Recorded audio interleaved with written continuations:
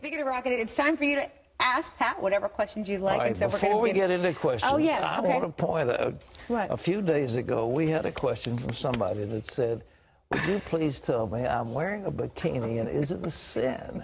And I tried to give a scriptural answer, and my lovely co-host, who's been working out like crazy and dieting, decided that she would rather wear one of those skimpy things at the beach. That's not true, Pat. And so she told about it. And but I'm pleased to report that the Wall Street Journal was listening to me.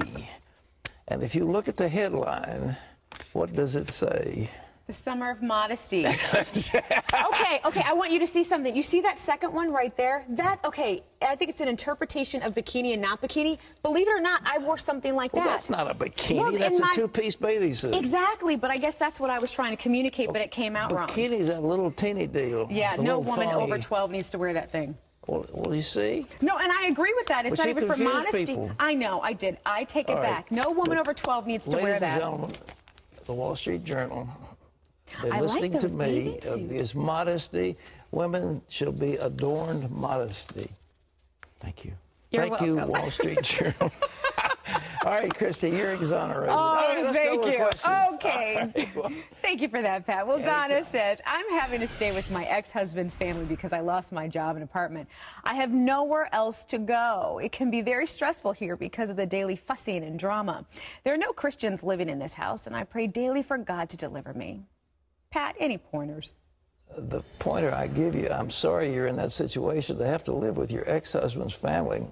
You must have had a good relationship with them, but let me tell you this. They're taking you in. You got a place to stay in a difficult time. I recommend that you submerge your anger and frustration, that you pray silently to the Lord, that you maintain a cheery atmosphere and attitude, and that you praise God. And in the midst of everything, you praise the Lord. And the surest way out of the wilderness is overcoming praise. You just thank God that you've got a place to stay, you've got a dry roof over your head, you've got food on the table, and something will be opening up for you. But just start praising the Lord. That's how you do it. But do not get angry with the people around you, and you know, don't be a source of the problem. That's the answer. Love it. Love it. All right, Kim asks, why did Jesus cry out on the cross, my God, why have you forsaken me? Didn't Jesus know what was going on?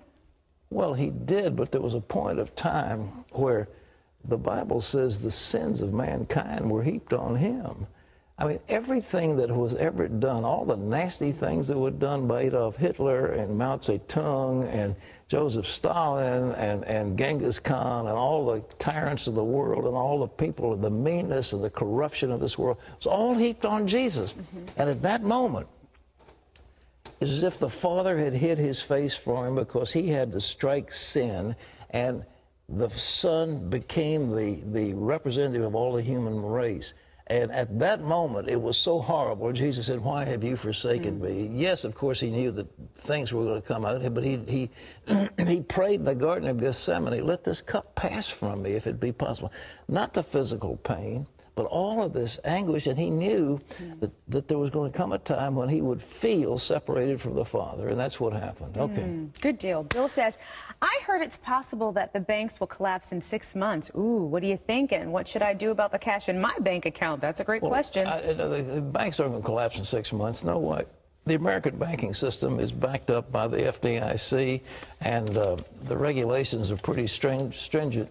Now, what I have said, and you've heard, I don't know what you heard from somebody else, but I think that the Eurozone will be falling apart in 6 months. That's my prognostication. I may be wrong, but it's an unnatural union of disparate countries and forced in, not into a political union, but into an economic union that isn't working.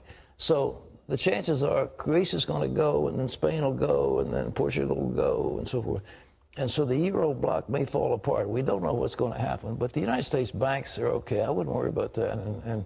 But you could spread your accounts out. They're insured up to a certain amount of money, a couple $100,000. And so if you've got millions, you don't want to put it all in one bank. All right. Good deal. Remember, if you ever want to ask Pat a question, all you have to do is log on to cvn.com.